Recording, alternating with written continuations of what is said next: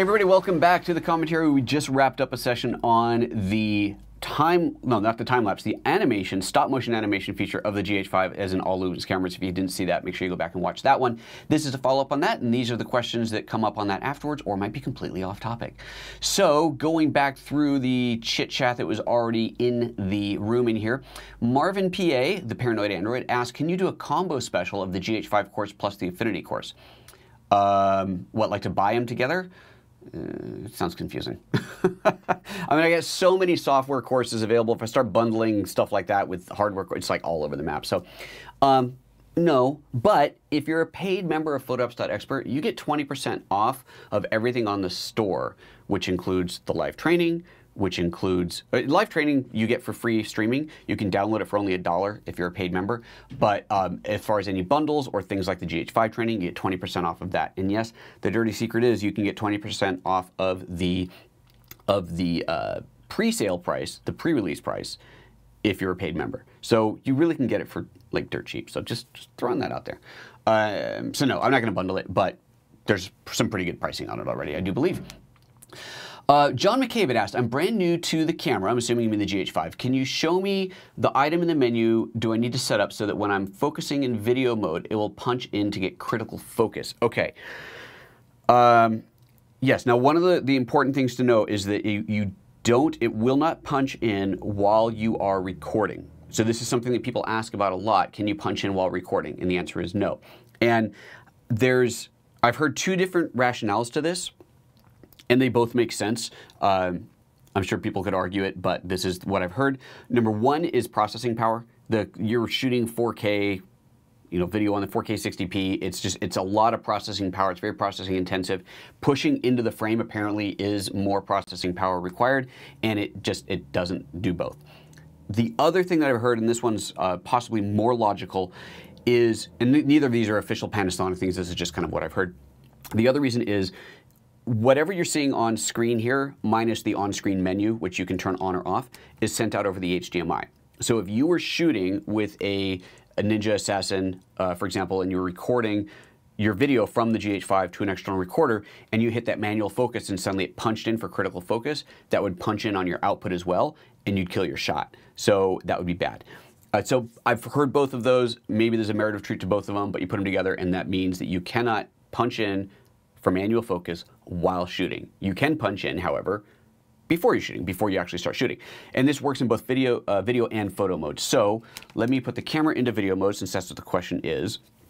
And I'm going to have to find it because I don't know offhand where that menu is on here. Menu coming up. Why is it doing that? It's showing the, used to showing the menu. I'm doing something different. Anyway, all right, so let's bring this up. So we are going into, let's see here, probably in focus. That would make sense. Press quick AF. Autofocus assist lamp, no focus release priority, focus switching, manual focus assist. There it is. Manual focus assist is the one that you want. So if it's off, then it doesn't go in at all. If you have it on this mode, well here, let's go from bottom to top. So that's off. This one means that you push the button that looks like that, which is the FN3 button. The function 3 button is right above the dial to punch in. This one means when you focus the lens, when you just start manual focusing, it automatically punches in. And this one means it'll do it on either, when you start moving the lens or when you push that button. So I'll go ahead and leave it on there. Let's activate that. Okay, and now, oh, I know why I'm not getting a picture out of screens. Hold on, I need to change something in the camera. Because I'm in video mode, let me set this to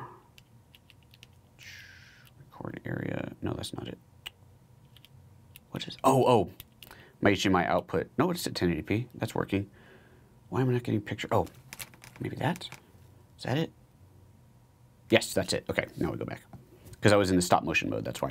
Okay, so we were, just to recap, we're in here under manual focus assist. It is set to do both. I put the camera into manual focus, so I just hit the hardware switch on the back to go into manual focus. And let's go ahead and point this at our little Lego dude there. Oh, and you can see it already did it. So as soon as I start to move the focus ring, it punches in. And now that it's punched in, I can, using the thumb dial on the back, I can zoom in closer or farther. So it looks like my Lego dude's got a stitch down his side there.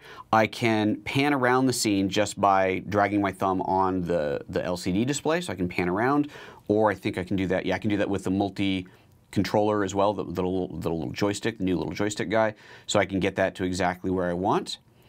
And if I just take my finger off after a moment or two, it will zoom back out automatically. I do believe, I think it will at some point. I have no patience for that, so I'm going to hit the shutter halfway. Oh, there, it did it. Hit the shutter halfway, and that will also pull that out. Now, if you want to check focus without actually moving the dial, because obviously if you move the dial, you're going to change focus. So let's just say that I've focused on there. Well, they're not focused. Let's say I've focused. I'm back to looking at my scene. I want to check focus without actually moving the dial. I can hit that button on the back, the FN3 button, and that's going to punch me in.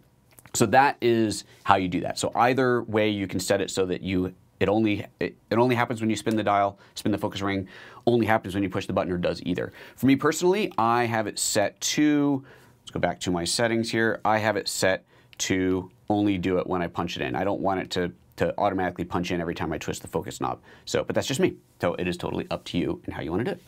Hopefully that answers your question, John McCabe. Whoa, lots of comments down here at the bottom. All right. Gearsight, okay, this is a question about the animations. Does it create separate video file each time? Yes, it will create a new video file each time you go in and process a new video file. It just creates a new one, and of course your original stills are always left behind. Pardon me. Ben5 Shuttle, did you learn about your Lego animations back in your Apple days? Does John Lasseter know about you? As if I was any good at this or anything special. Seriously, on YouTube, search Lego animations or just Lego, you're gonna find some great stuff. Really, really good. Tom Kahn says, shout out, just got my GH5 Sigma 18 to 35 and Metabones all in stock at Image One. The guys you met at NAB who had the camera in stock. Wonderful folks there. Thanks for the info. Awesome, Tom. Thank you for sharing that with us. Yeah, Image One, Shadi is the owner of that camera store. It is a really cool shop down in the LA area. Ventura? Is that, no, not Ventura, Valencia? Somewhere. Anyway, it's LA area, excuse me, and those guys, because they're not one of the big huge box stores, people don't think of them automatically as a place to go buy when you're not a local to them, and so that means that they probably have stuff in stock. They were being told that they had the GH5 in stock. I know that a while ago they had the vlogs in stock and would even take a picture of the vlog code and email that to you if you asked them to after you bought it, so you could get vlog installed right away. So definitely check those guys out if you are in a hurry to get your camera. Brent says, can you address how to go back in the camera and make a video from a time-lapse stop motion if you goof up? I did that. I did that in the last one, but just for you, I'll show you again. So all you gotta do is go into the menu, go to the play menu, and now over here, oh, now I have to wait for the thing to recycle. When you do the play menu and the video out, there it is. Oops, there it is. It takes a while. Anyway, so there it is. So there's time-lapse video. So you can just click that and it will generate a time-lapse stop motion, which is what I have. It will look for your stop motions. It finds it. You hit set on that and then you can choose your quality. So exactly the same way as you would normally. It's just that it's there available afterwards. Sheila House says, shout out, also got my GH5 and vlog from Image One as well. Oh, that's awesome. Oh, very good. That's great to hear. I'm going to call Shadi after this and say, hey, I've sent you some customers. Great service, fast delivery, and everything is well packed. Nice to hear. Super, very cool. Thank you for sharing that with us, Sheila. DTech Logic says, so far I have the 12 to 60 and planning to buy another lens. I looked at the Olympus 7 to 14 and the Panasonic 7 to 14. What is recommended to get for the GH5? Well, as always, it depends on what you're doing, right? I mean, clearly what you do. But if you're looking for that 7 to 14, I do not have any experience with the Olympus one, so I can't compare it. I do own the Panasonic one. It's a great lens. I use it, when you need something that wide, which isn't very often for me, but I use it not exclusively, but I'd say almost exclusively for real estate stuff. That's pretty much the only time that lens comes out. I tend to take it with me on a lot of trips and then not use it. I just rarely need something that wide, but it's a great lens. It's fine. I don't really have much of a basis of a comparison. The nice thing that I will tell you about that lens, it is an aspherical lens, which means that there is minimal edge distortion for a lens that wide. That's kind of important. And one of the tricks to getting absolute minimal distortion is to keep your camera true and level. You want to have that thing as perfectly straight, not angled, not tilted up and down, as perfectly straight as possible, or perpendicular at least to whatever you're shooting, and that will keep your edges, your lines as straight as possible. And then if there's still any distortion, maybe you have to tilt up or whatever, Lightroom or any other app, Photoshop, whatever, will straighten those out for you beautifully. So it's a great lens. I really like it. Also on this note, I should point out, yesterday I built, and so in today's videos that you're looking at today, if you scroll down into the whatever you call it, the description, I built 3 wish lists, they're called, but shopping lists, whatever, on B&H that are my GH5 recommended. So there's a GH5 starter kit, there is the GH5 photographer's kit, and the GH5 filmmaker's kit. Needless to say, as you step up in those, they include more and more stuff. There's overlap between them. So it's the GH5 camera is in each one of those kits. And let me just pull it up on here and I'll show it to you guys. One of them has 1 extra battery, I think. One of them has 3 extra batteries. You know, things like that. The different size cards that are in there. That's all listed. It's in everything. So if you really wanted to go crazy, you could just go to the wish list, look at everything, and go add to cart, and just add everything to your cart, and spend your paycheck pretty quickly if you really wanted to do that. But here, let me just show you what it looks like on my screen. Here we go. So these are the kits. So I started with the GH5 starter kit. It is just the camera with the 12 to 60 Leica, because I really am liking this lens. 1 extra battery and 2 32 gig SanDisk cards. The next one, I wonder, actually, did it stay? Did it keep the number of cards in there? Yeah, it did. Okay, quantity needed 2, so that did stick in there, so good. So that's there. So that kit totaled $31,1193. The photographer's kit, I got rid of this Leica lens. I put in my favorite primes, so the 15mm 1.7. You'll notice this isn't the Panasonic, but that Zhongyi lens that I love so much, that 25mm f/0.95 all manual lens, and then the Nocticron, because I love the Nocticron. I think there's 2 extra batteries in this pack, and then 64 gig cards for that one. And is there anything else in there? 1 to 6 or 7, one more thing. Oh, and then a MiPhoto road trip tripod, because I've been really, really liking these MiPhoto tripods. Really great value. And then the filmmaker's kit's got the GH5. Now we're back into a couple zooms, the 12 to 35 and the 35 to 100. Both, I think, essential filmmaker lenses. I put the Speedmaster back in there again, because if you're doing any kind of low light, super low light work, this thing is just bitching for video. This one has probably 3 or 4 extra batteries. We got the 128 gig cards in there. I also added the Shure VP83 lens hopper microphone, because that's the microphone that I chose that I really like. The Ninja Inferno, because it's just too cool if you're doing this kind of work. You want to get serious about it. That's a good thing. Your HDMI cable you'll need. Power kit for the Shogun and the Ninja, you'll need that. A cage if you want to go that route. The big tripod. Now this tripod right here, this is the brand new, with the brand new head, the N8 nitrogen dioxide. I don't know what the heck's in it. It's got some crazy nitrous thing going on in there. Tripod head. I have one of those on its way to me from B&H for testing, so I will be doing an unboxing on that once it gets here, and then play with it for a while and give you a report on that. So yeah, that's coming up, just as a little heads up on there. And if there's anything else, that's everything on there. Also, by the way, so this, you see this up here, this is a little secret of what I'm working on. Memory cards. I know people have, it would probably help if I actually put this on screen so you knew what I was talking about. Memory cards. There we go. So I got a few memory cards in my wish list here. This is not a public wish list right now. This is just for my own note taking. I've decided that I am going to do a roundup of memory cards. I spent a bunch of time on Chit Chat with B&H yesterday talking about all the different memory cards that are available, that are for this camera, that are the UHS-2 super high-speed cards. We went through the different brands. Unfortunately, B&H can't loan me memory cards. So this is the only things they can't loan for review are memory cards and batteries, because they can't resell them, they said.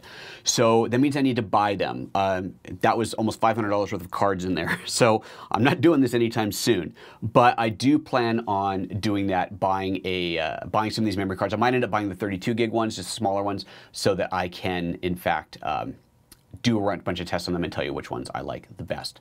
So I will be doing that. Hey, Gearsight, thank you very much. Look at that, throwing out a little contribution. I really appreciate that. Says, thanks for all the vids. I've been using a pair of G7s, and my GH5 arrives tomorrow. Awesome. I hope you'll have some info impressions soon on the new Panny 8-18. I want one. Oh, I really want that lens.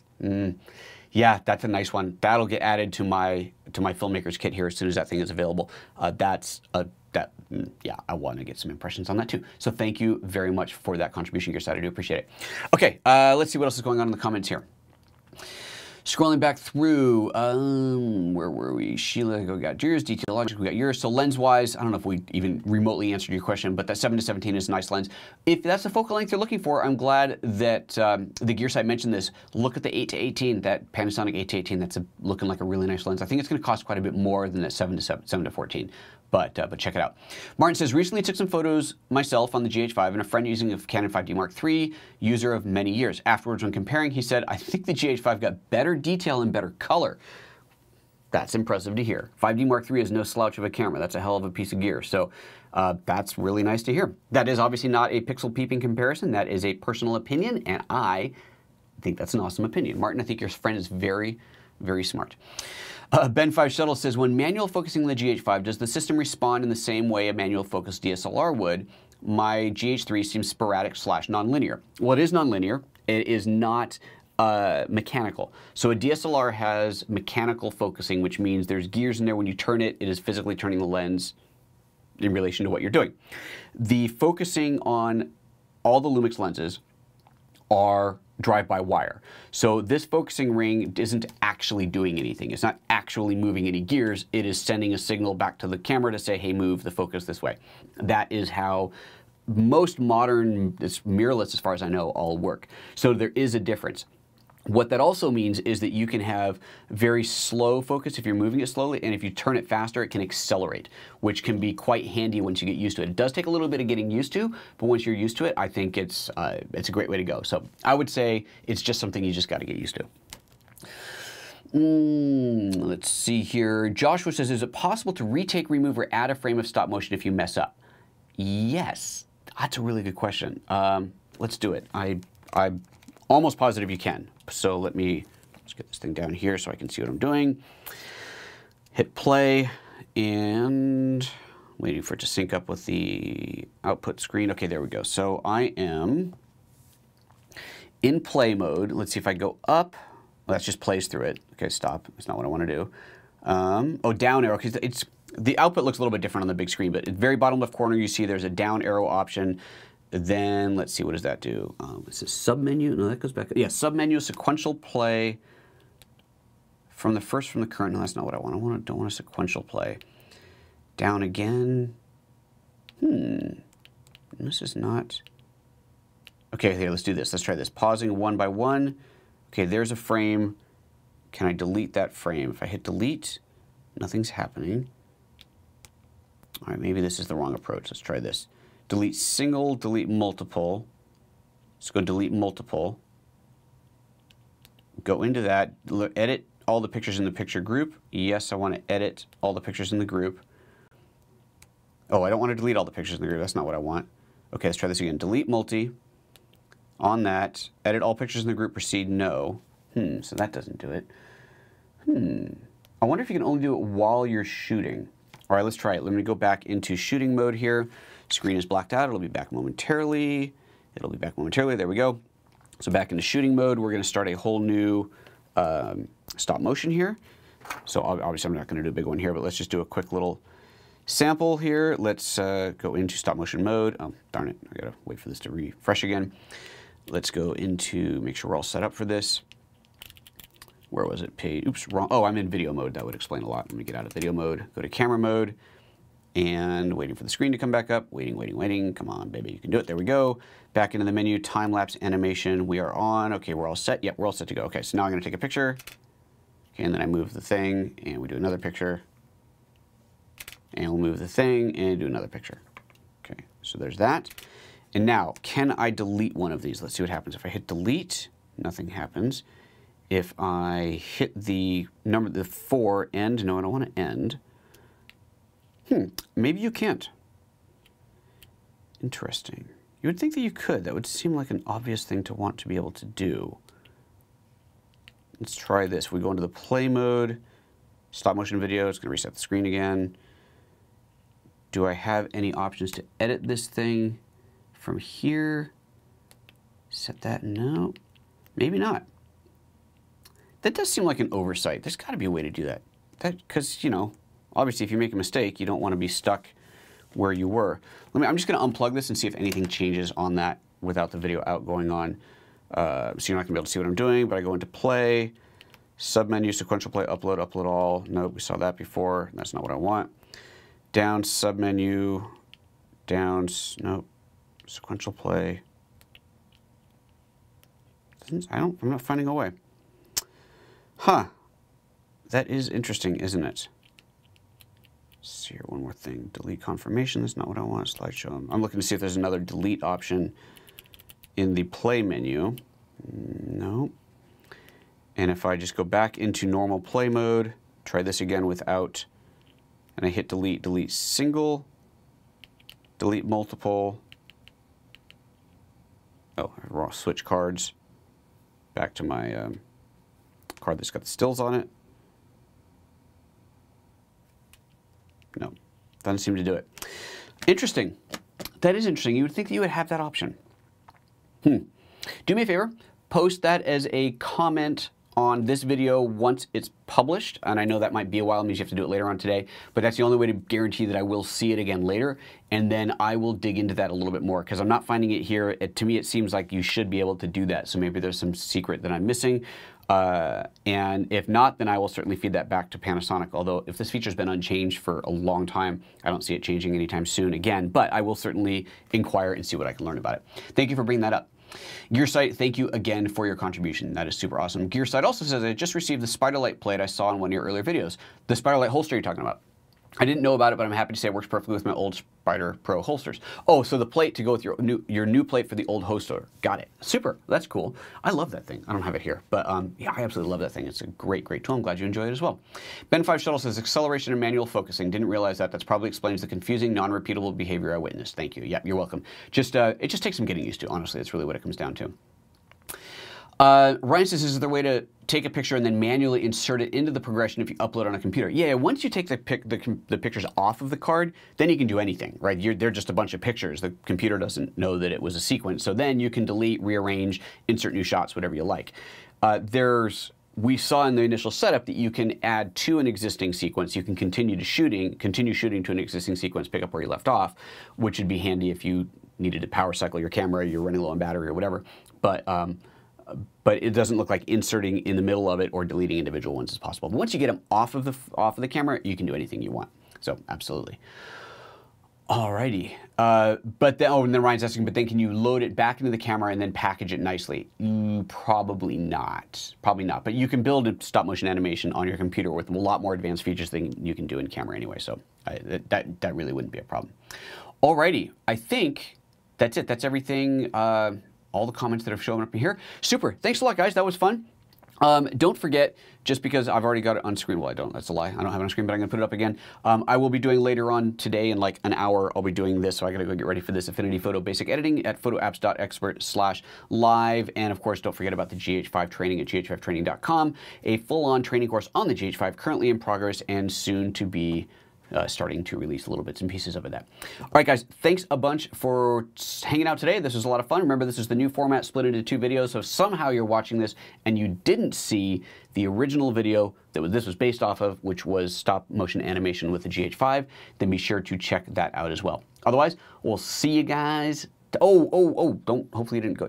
One more thing. Tomorrow and Friday, I'm going to be out of town. I'm going up to Portland.